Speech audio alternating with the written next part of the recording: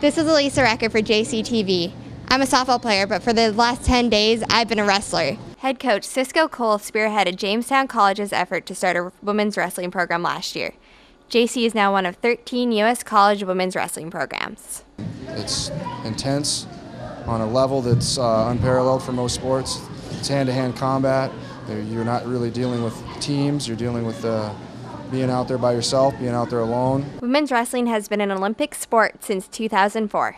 Programs such as Jamestown and some of the other colleges that are starting up new programs give these women an avenue to pursue their Olympic dreams. So what's it like to wrestle?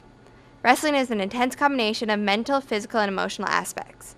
Making a weight class is the first crucial part of wrestling, and an important part of this is a healthy diet. I took advice in eating small meals frequently throughout the day to maintain a weight and stay energized. Practices are a non-stop combination of running, push-ups, sit-ups, and other physically demanding exercises.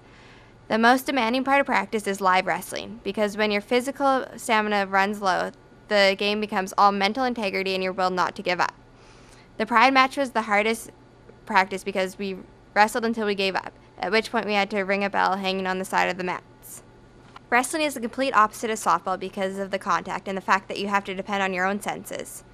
Different matches call for all different moves, so you have to learn fast and know when to implement a certain move.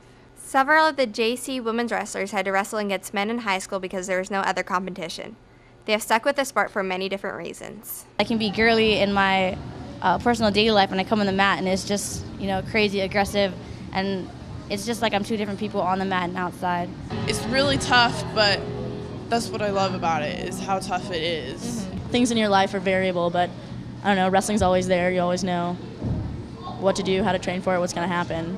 After a hard workout, I love the feeling of like, wow, I did it. Like, it might be hard while I'm doing it, but afterwards I just feel like a big relief, like I just did that. Mm-hmm.